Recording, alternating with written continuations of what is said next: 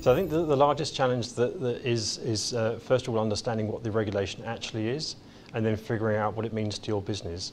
So the challenge is what part of my business am I capturing? And I'm hearing from lots of clients and on panels as well that they're finding new aspects of or new areas in their business they didn't realise were going to be captured. That's the first challenge, to figure out what's supposed to be reported. After that is, how do I get all this data together? Aggregating the data internally, perhaps if you've got a reporting hub, how do you get all the data into that one place is a huge challenge. And as you go through that process and you start communicating with your counterparts and finding out that what they're doing is perhaps different, their interpretation of transactions is different to yours. An example doing the rounds at the moment is something like a rate change or a partial of a transaction, and the different booking models that different companies have. So how do these counterparties get together? That's an enormous challenge for everyone. So you've got your aggregation of data, and then what is that data and where's it coming from? I think are the biggest hurdles that people are going through. There's a sort of helping hand that's happening within industry bodies and with vendors as well, and it's sort of centralising that conversation to make sure that people are more aligned, but everyone's recognising that that's going to be a big challenge. And then after go live, the challenge is going to be, how do we pair things as the first order of priority? If you don't pair it, you can't match it, you can't reconcile it. And then the next priority after that would be, let's reconcile this stuff and make it clear. Time frame is quite a difficult question because the final regulation hasn't been adopted yet. So we keep on looking into extending the roadmaps to a degree because we're waiting for the adoption process to happen. That means, by adoption, what I mean by that is the European Commission start an adoption process. The European community look at the regulation for about 3 months. At the end of that, there's an adoption process which then has to go through a translation, and then it finally gets published into the official journal. So that's the go live date.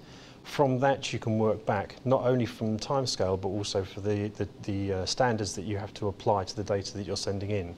So you work your way back from that. You have to do at least 6 months worth of testing with contingency in there as well, and then testing between counterparties, and then figuring out the transactions that you need to be sending in, and the fields that need to be going into that data as well, and how to interpret it.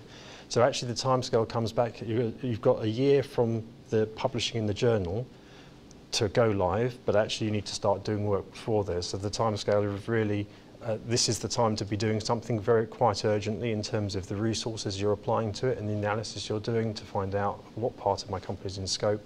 So it's a bit of an open-ended question. It starts now, and you've got until the year after the adoption process to get something done. So there's about a year, give or take. So the first thing is start now. Like I said, I think it'd be too late if you haven't started doing something already. So starting now is most important. Check out what your operating model is going to be, your target operating model is going to be, and how you're going to do this. And the third point would be engage with the industry, engage with your counterparties, engage with your clients if you've got beneficial owners, and engage with all the industry groups as well, ISLAs, ICMA, AFME, and groups like that. I think that'll put you in a much better position to understand what the challenges is going to be in the future. So IHS Markit are naturally a data aggregator, and so when you apply SFTR to that model, it's natural that we're an aggregator for the market to help them with SFTR. So aggregation actually is quite a large, and we've been discussing it with clients and in lots of forums. Aggregation actually covers a lot of different aspects. So for instance, internally, the systems that they have, which are a variety of systems for trading for collateral. Then they've got platforms that they're trading on, or they've got tri-party agents that they're using. So you have to aggregate from all these different places to get the final record of what needs to be reported under SFTR. Once that data has been aggregated, there's some other functions that need to be offered to clients. For instance, the enrichment of referential data. You can't obviously change books and records, but you can help with the security reference data where they don't have it. So issuer LEI, for instance, and CFI code, and perhaps credit ratings, which some of our clients don't naturally have.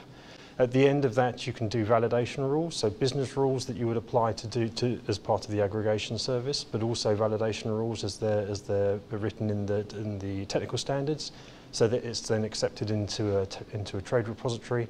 trade repositories obviously do their own validation, and then there's an NAC process, and so we take that back in, and so we get a full end-to-end offering for the client, from the aggregation of the data all the way to the trade repository, and then the reconciliation of the data back to what the client originally sent us.